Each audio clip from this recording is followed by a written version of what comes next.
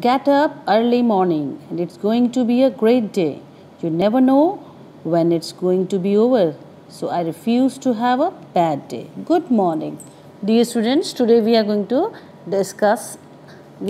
understand a chapter of literature reader, chapter number 6. The name of the chapter is Never Given by Winston Churchill. So my dear students, today we will study an amazing chapter that is an inspirational for the entire world since 1941. Before the starting of our lesson, let us first discuss about the hard time or any tough situation. We as humans have a developed mind, and let me tell you that if your mind is healthy and strong and full of impurities or inspirations and positive thinkings, when on this earth, sky is the limit for you.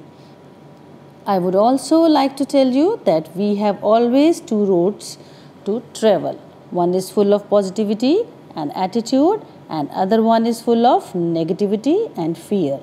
It is totally depends upon our way of choosing the right path. With your determination and strong willpower, you can bring laurels to you and your family, teachers and country.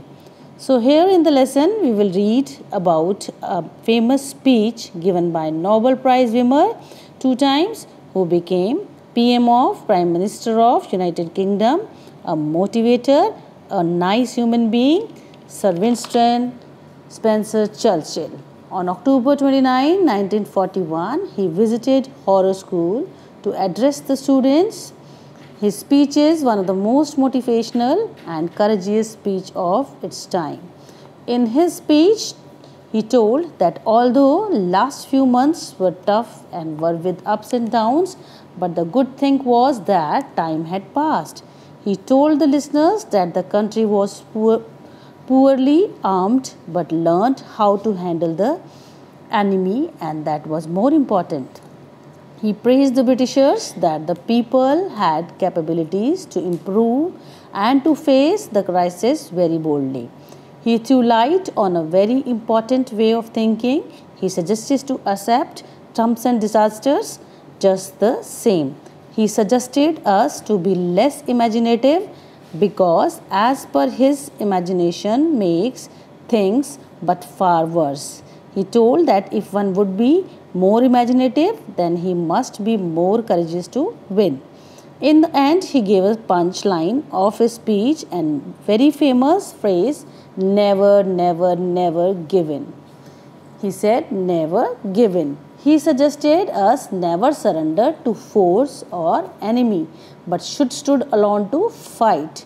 The most beautiful line he had given was that not to talk about darker days, but talk about the sterner days, serious days. They are not dark days, these were great days. We should be thankful to God for opportunity to live He has given us. We must work hard to make the days memorable in the history of our race. Dear students, I also like to suggest you to look forward the brighter side and always keep the lines in your mind and repeat them every morning loudly. Never give in. Yes, I can do it. Tough time never lasts, but tough people do. God is always with us. Enjoy. God bless you all and have a nice day.